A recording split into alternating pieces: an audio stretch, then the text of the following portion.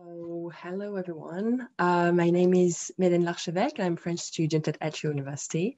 And now it's time for the panel discussion entitled The Future of the Palestinian Past. So each professor will be able to speak for around 10 minutes, and then I will open up to discussion or question. And I am happy to introduce first Professor Sherene Seikaly from the University of California in Santa Barbara. Thank you. Thank you, and thank you for having us Californians. Both Amanda and I are zooming in from another coast altogether, and I'm really honored to be here. I have been really lucky to both be mentored by and work alongside Rashid Khalidi. And through that sort of mentorship and collaborative work, I've come to understand Palestine not as an exception, a problem, or a burden, but a set of offerings. On both method and content. And in my comments today, I'm going to focus on three different offerings of that sort. One is the question of time. The second is the practice of collaborative work. And the third is the idea of the archive. And I want to say that I'm really honored to be here also with Amanda, who is someone I've been very lucky to build with in one of the collectives that I'm going to be talking about today. I want to first commend the framing of this roundtable, because I think to imagine the future of Palestine's past is a really beautiful invitation. And it opens us up with this question of time. How do we explore this question of time? And I want to step back and just think together with you about how both the pandemic as well as the kind of global right-wing ascendancy has produced a vortex in which time is at once elongated and condensed, rapidly mobile and static. And in the United States, or Turtle Island, as indigenous organizers and scholars invite us to think about the past of the settler spaces we inhabit. 4 years of the US administrations, the previous administration, assault on daily life, from the celebration of misogyny to sexual assault, to the travel ban on Muslims, to the denigration of people with disabilities, alongside a kind of formal and informal instigation and institutionalization of homophobia, anti-Blackness, and white supremacy. All of these really set the stage for a temporal whirlwind. And COVID-19 added this other layer of time standing still, a kind of permanent temporary. At the same time, I think it was really important to keep in mind that temporal deviations both expressed and fortified multiple different kinds of reckonings, whether it was economic upheaval, relentless climate catastrophe, the daily state-sanctioned assassination of Black men and women in the United States. So really, we've been kind of living this rolling and overlapping set of crises. And these crises laid bare multiple settler imaginaries of land and territory, of time and the future.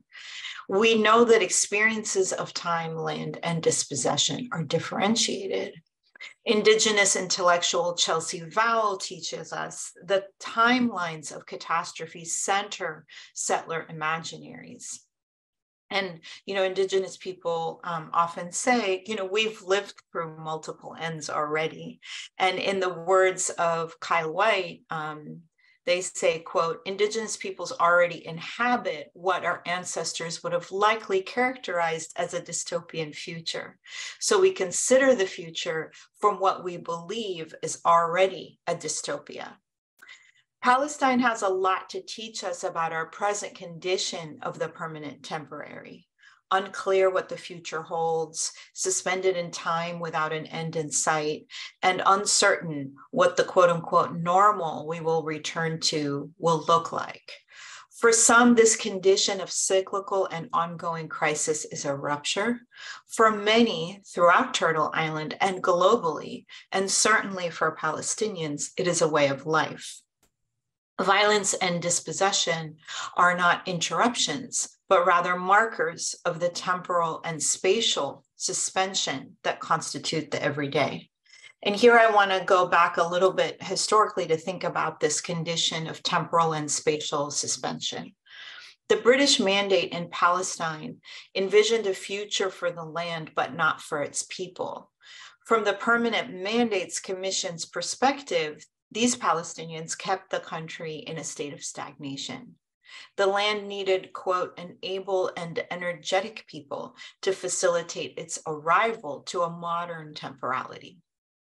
So here we can think about the ways that during this period, and I'll be happy to talk more about this if people are interested, how the future for Palestinians was held in suspension, how they inhabited a temporality of deferral, of permanent abeyance. British officials sought to simply maintain the status quo for Palestinian Muslims and Christians. Don't develop, don't invest, don't fund. And given the British mandate's commitment to the Jewish national home policy, the Palestinians could never be developmental subjects. It was only the Great Revolt of 1936 to 1939 and later World War II that would force British colonial officials to invest in some form of Palestinian developmentalism. British rule was so parsimonious that it was only when war induced new capital flows, which facilitated Palestinians' escape from indebtedness, that many villages paved roads and built schools. Of course, urban, middle, and upper class Palestinians did not have these problems. They could draw on broad networks of infrastructures, missionary and otherwise. At the same time, Palestinians of all classes struggled for their present and nourished heterogeneous visions of the future, but their possibilities were increasingly foreclosed. Palestinians were dispossessed and their homeland dismembered. Scholars usually think of the conditions of presence absence and temporal abeyance as beginning after 1948 with the permanent temporariness of refugee life and the 1948 Israeli emergency regulation that shaped the Palestinian as present on the land but absent in the law. Neither this form of temporality nor this form of presence began in 1948. It was the British mandate and its embrace of Zionism that initiated the narrowing of subjectivities and temporalities, and the troubled twin birth of the Israeli state and the Palestinian refugee condition would consolidate these constrictions. Of course, after 1948 for Palestinians, time shifted once again. It became suspended between crisis and stasis. Dispossession attempts to vanquish the past, to besiege the present, to foreclose the future. What Palestine, both in its past and its present, teaches us is to stand in place in the face of the permanent temporary, in the face of suspension and abeyance, in the face of this prolonged and fragmented state of waiting. It teaches us to fight for shrinking returns and to plan for, not for, but against that future of looped crisis, suspension, foreclosure, and dispossession. The reality of constant struggle can lead us to an insistence on specific moments and events. Part of, I think, the challenge for those of us who are studying Palestine and who are thinking about inhabiting and writing Palestinian time is really to reject these kinds of presentist approaches and to dig deep for history's possibilities and flaws. And it's this type of digging that can only really happen collaboratively and across generational divides. And here I'm really lucky to draw on 3 bodies of collaborative work that I am a member and a student of. The Journal of Palestine Studies, which I'm really honored to co-edit with Rashid Khalidi, the Palestine as Praxis Collective, which was born of the Unity Uprising, and the Palestinian Feminist Collective, the intergenerational group of Palestinian and Arab feminists, primarily located on Turtle Island, the unceded lands known as North America, that Amanda and I are both part of.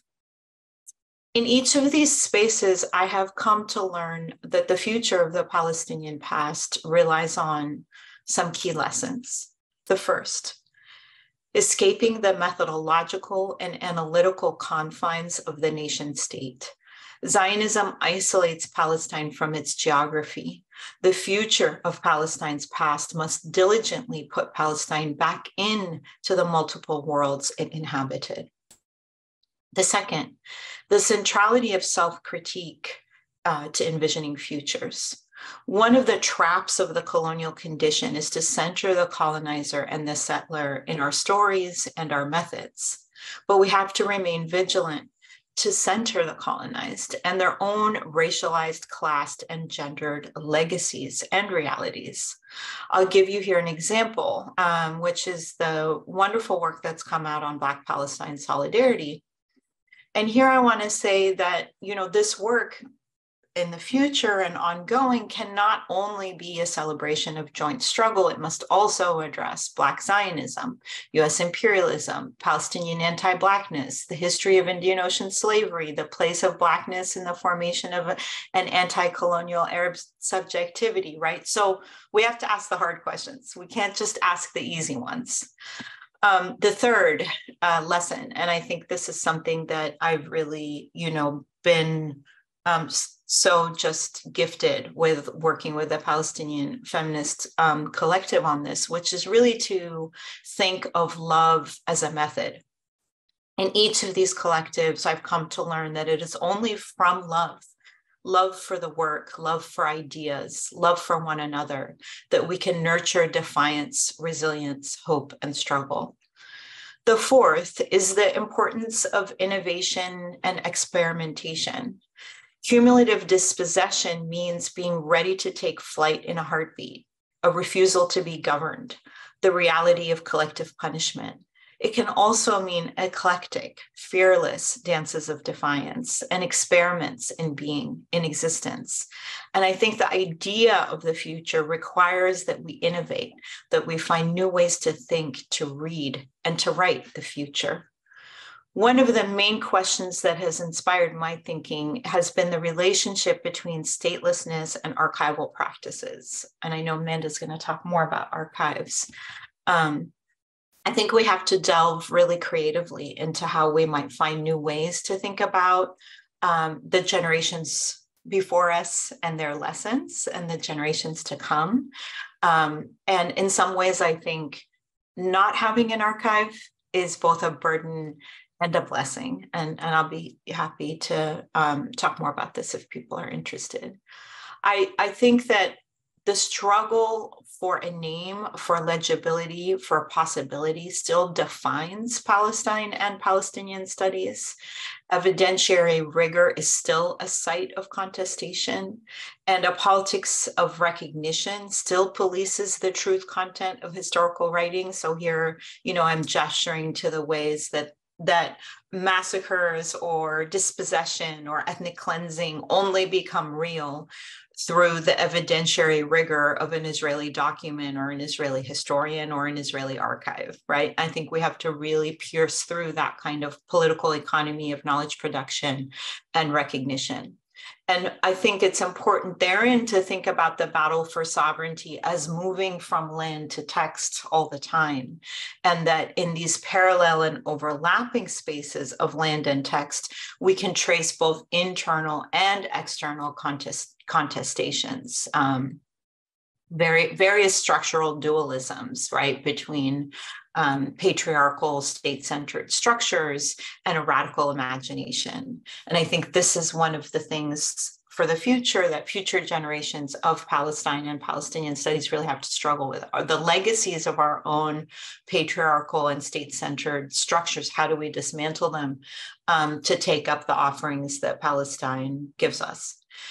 And I think in this sense, as you know, Amanda will speak much more powerfully than I can, that language itself is a battlefield and exceeds kind of that metaphorical power of language as a site of contestation.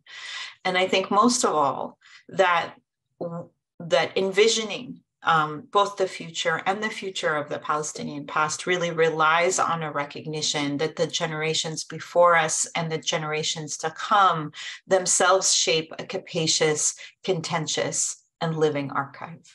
Thank you.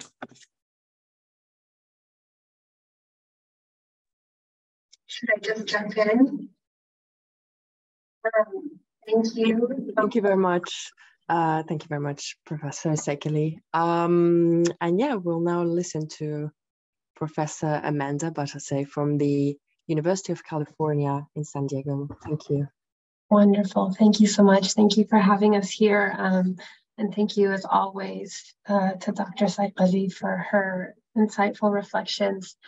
I'll be building off of course, the points noted by Dr. Seikaly on Palestinian time, collaborative work, and the idea of the archive, especially as she noted the archive. I'll start there before moving into its relevance to Palestinian literature and the arts. So the tradition of communal and private libraries has a long history in Palestine and is by no stretch of the imagination a modern invention. And yet, as Rashid Khalidi addressed early on in his work, locating historical materials after 1948 has presented a critical dilemma for Palestinian historians because this period commenced the settler colonial regime's systematic targeting, dismantling, and confiscation of the Palestinian archive. It is through the seizure of communal and personal library collections in and around 1948, such as the massive library of the poet and educator Khalil Sakakini in Jerusalem and many, many others, that what is now called the National Library at Hebrew University established a collection of no less than 30,000 stolen books from Palestinian archives, homes, and personal libraries. The destruction or seizure of Palestinian historical materials is a critical means of obfuscating Palestinian history in a kind of ontological annihilation of Palestine. And this assault is an enduring tactic of Israeli settler colonialism.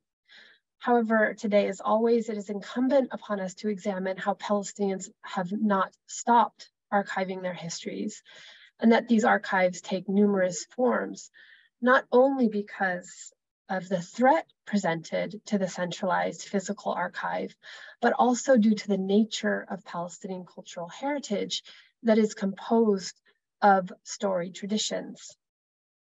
So the physical archive, as I noted, has continued after 1948, such as that housed in the Palestine Research Center in Beirut, which was invaded during the Israeli siege of 1982 and all of its contents looted, to more recently, the two famed bookstores in Gaza City containing tens of thousands of volumes, which were bombed to the ground by the Israeli army just last year in May 2021.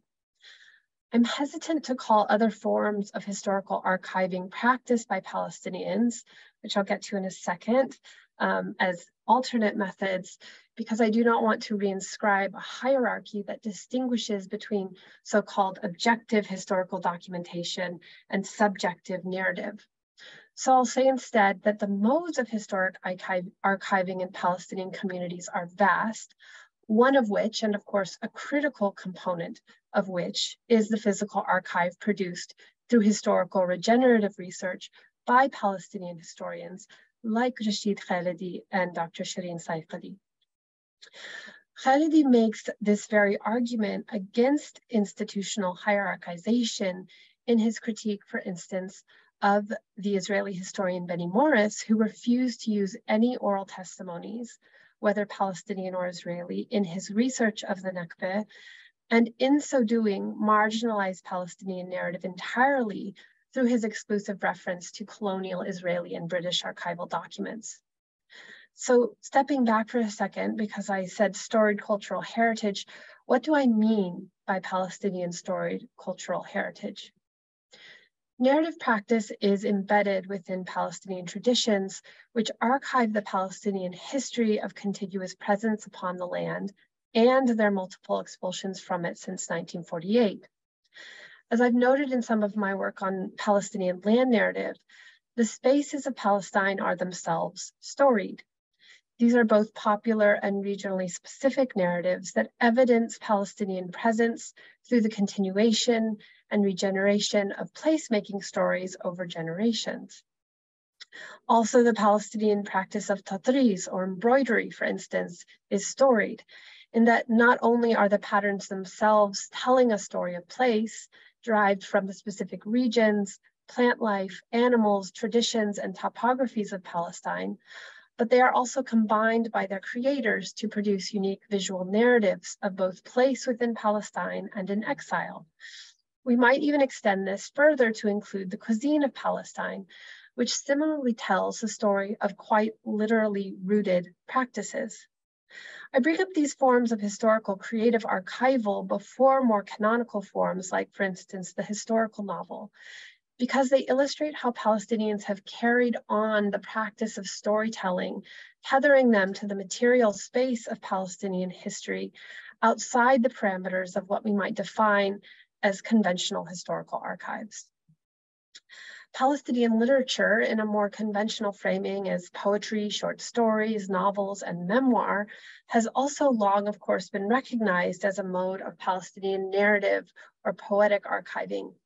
Key contributors like Mahmoud Darwish, Ghassan Kanafani, and Sahar Khalifa, among many others, have preserved Palestinian historical narratives in literary archives, that is, where the work itself, as opposed to a physical library or research center, chronicles events of history that are fictionalized but not invented, a method akin to Saidiya Hartman's critical fabulation, as a space where violent erasure from the historical archive and speculative narrative meet. This relationship between literature and history, however, is not always an easy one.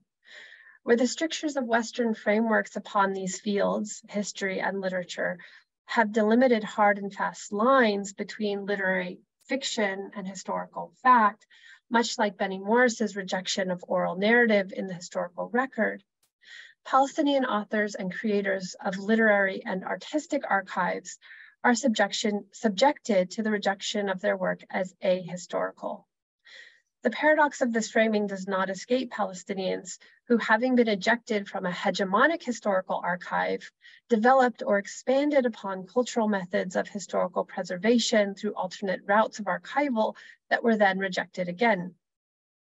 We can see this taking place, in fact, this very week, with the release of the Palestinian Jordanian Darren Salam's first feature-length film, Farha, on Netflix.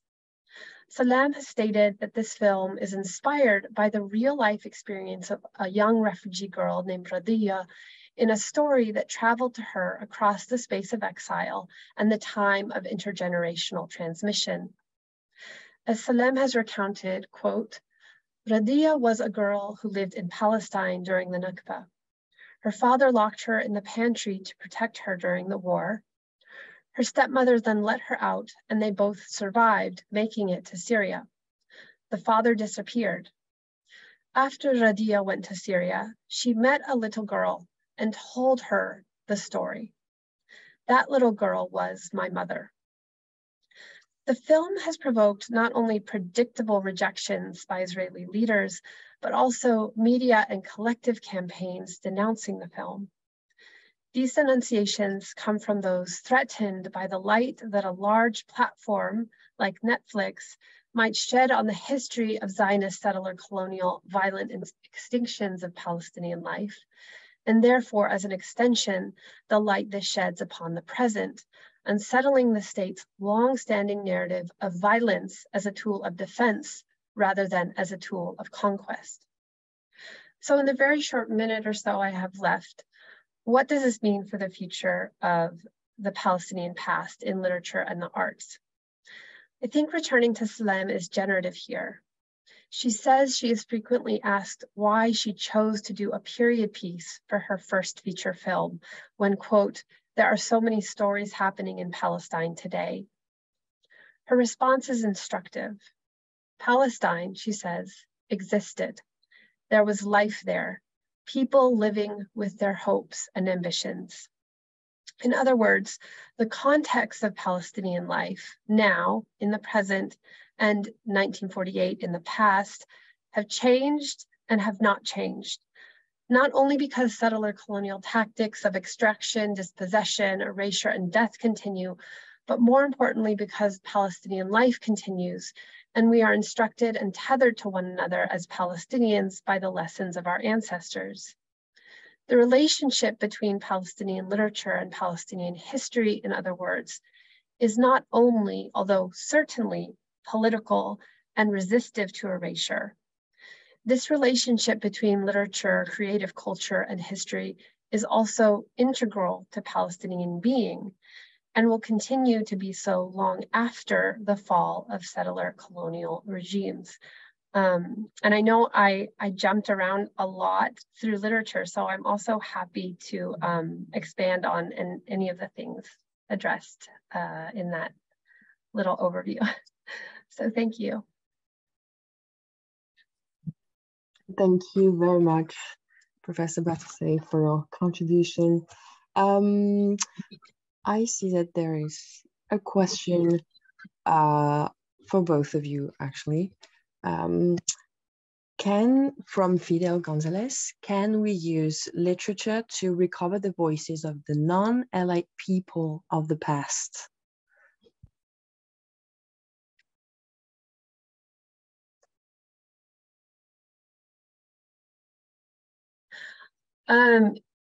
Yes, I believe we can. I think that a really interesting take on this is Adania Shibli's most recent work. Well, it's right here, Minor Detail. It's a very interesting exploration of recapturing the narrative of the voiceless and the challenges, well, we shouldn't say the voiceless, of the made into beings that are presumed voiceless, because the novel interrogates the journey of a journalist or a historian who is attempting to recuperate the narrative of a young Bedouin girl who is murdered during the Israeli colonization of the Naqab, of the Negev desert. And in the retelling of her narrative, she still struggles to take on prominence as a character, in the sense that in the first part of the story, it is narrated from the point of view of an Israeli general. And then, of course, in the second part of the story, as this journalist attempts to recuperate this information, she really struggles to find the documents that she's looking for, and in the end comes to a tragic end because of it. So it is really a tracing of both the challenges of the historian in finding these narratives within colonial archives, because this is where she's ultimately searching, coming to the realization at the end that she's been looking in the wrong places. And so, I mean, can their voices be uplifted? Absolutely. But I think, as Dr. Seikaly notes so much more eloquently than me, is that we can't erase the struggles that we face, the contradictions in our own histories. We can't pretend that these histories haven't been erased. So part of telling that story is really addressing the fact that so many Palestinian archives are out of our reach because they've been looted or destroyed.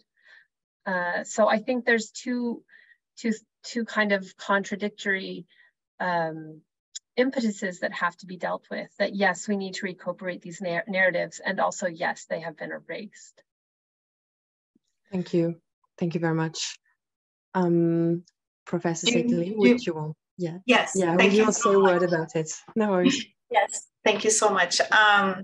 So I want to say, because Fidel, thank you for your question, and you also ask about the question of the bourgeoisie and so on. So a couple of things. Number one, I think that you can read middle class writing in a way that it allows you to critique their own class position and subjectivity. And this is what I tried to do in Men of Capital, right?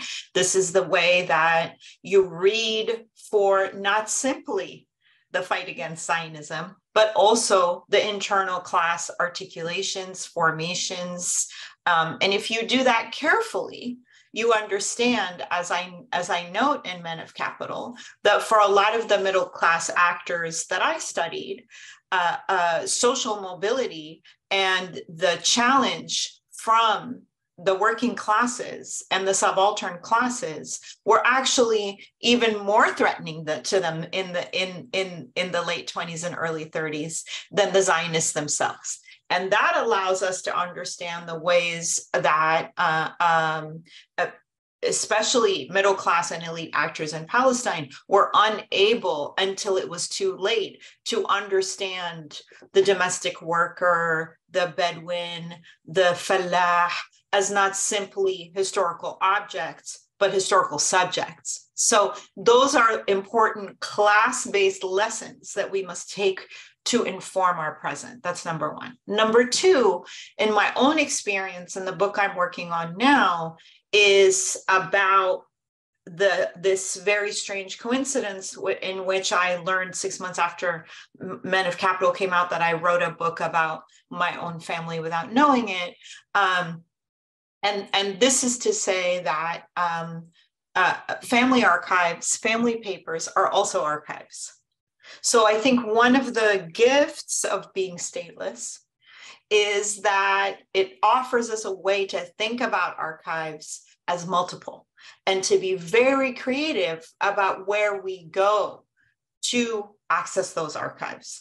And so while for many of us, the archives inside the Green Line are inaccessible, it's also a way to think about, okay, you can go, for example, to municipality archives. You can go to various town archives. You can, there are multiple creative ways to look in different places for the story. So in my own experience, I looked at a set of files by the economic advisor during the British Mandate. Nobody had really looked at those files.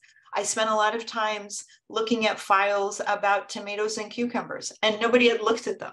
And there you could find the petitions of farmers, of regular working people, of their interaction with British colonial governance and their interaction with elite institutions. That takes me to my third point. I think the lessons of Gayatri Spivak and Can the Subaltern Speak are often misread because people are anti-intellectual and sometimes sexist. But regardless of those broader things, I think for me, what I hold on to from that piece is that she says to us, your job is not to speak on behalf of the subaltern, but rather to listen to the subaltern. So I think we have to move away from a kind of approach that is about recovery or salvation, because that recovery salvation approach is itself part of the problem. And here I'll just end with a note about drawn from a wonderful PhD candidate who I work with here at UCSB, and she works in Egypt. And this just gives you an example of kind of archival innovation, right? So a lot of people have written about Egypt, and because there's a huge archive there. And a lot of people have been written about the question of law and criminal justice. What she's now doing is looking at the village headman or the Amda, right? All throughout Egypt. And she's making this point that there are these kinds of village archives that allow us to understand what is happening in the realm of law and criminality, not in Cairo or Alexandria, but in this broader expanse where most of the people live. So my point about innovation is just as true for the archival quest, I think, as it is for the analytical. Thank you very much. Thank you. And I think, yes, there is a last question, which is there an opening for Palestine studies in creating intellectual space, because so much of Israel studies is not theoretically well developed? I'm just going to jump in here, and I'll let Dr. Battar say what she'd like. I don't think we should think of work in that way. That's a real two-state solution approach to things. Like, there's this and then there's this. Palestine studies is older than Israel studies. It isn't confined by a political project that wants to put forward a parity between a colonized state and a colonized people. And I think it's less about what's developed and what isn't, and it's more about envisioning decolonial futures. And I think the best of Palestinian studies is a decolonial practice. We still have a lot of work to do before we can get there. And I hope that Israel studies also begins its own process of decolonization. I don't feel that that is the labor of Palestinian scholars. I think that is the labor of Israeli scholars. And I know that there are generations of people who are interested in doing that and beginning to do that work. Thank you. Yeah, Professor Battar, would you have a word to say about it? I certainly can't say it any better than that. I think I would take a second, though, while we wait to see if there's any more questions, to uplift what Dr. Seikaly mentioned about the Palestinian Feminist Collective, because it really touches on all 3 points that she addressed about time, collaborative labor, and the archive as a space in which we recently produced a calendar that has a multiple purpose of both uplifting our present collaborative work and drawing from our ancestors and our histories to educate ourselves, really, and as a platform on which to develop further praxis. So in that calendar, again, that which was collectively created and includes the artwork of 15 Palestinian artists across the diaspora and in historic Palestine, we developed principles that are centered each month that pull from our histories, whether it's the 1987 Intifada and popular uprising, or the concept of Samud that we derive from the resistance of our Palestinian prisoners for Palestinian Prisoners' Day. And so I think that's another way to think about how, this kind of digging into our history and looking at both those things that fuel our movement and also our uncomfortable truths continues as a collective labor for all of us, a necessary one. And again, as we both noted, the way in which we continue to learn from our ancestors, and also to push against this notion of only pulling from elite histories. So anyway, I encourage anyone to look that up if they're interested. Thank you very much. Oh, yeah. Yes, there is another question, which is it useful to go back to a pre-nation state framework?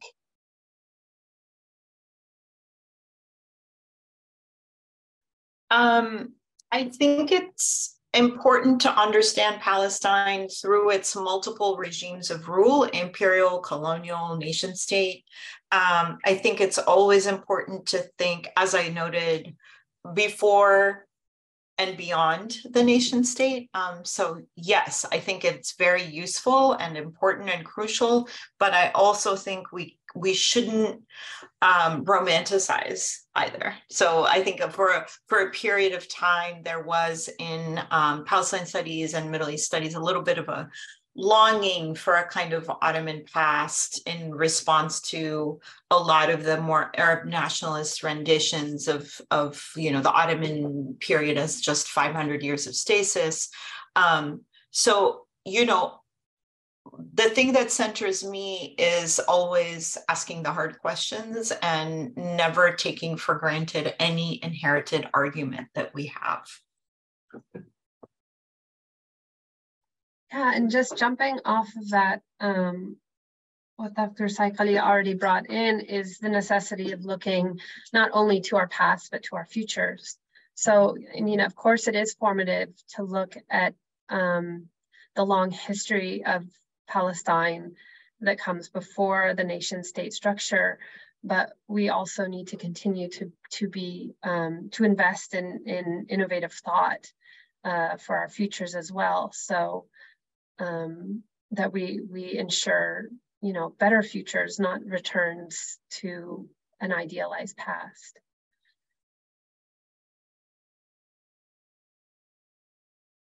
Thank you very much. Yes, I think that's it for the questions. Thank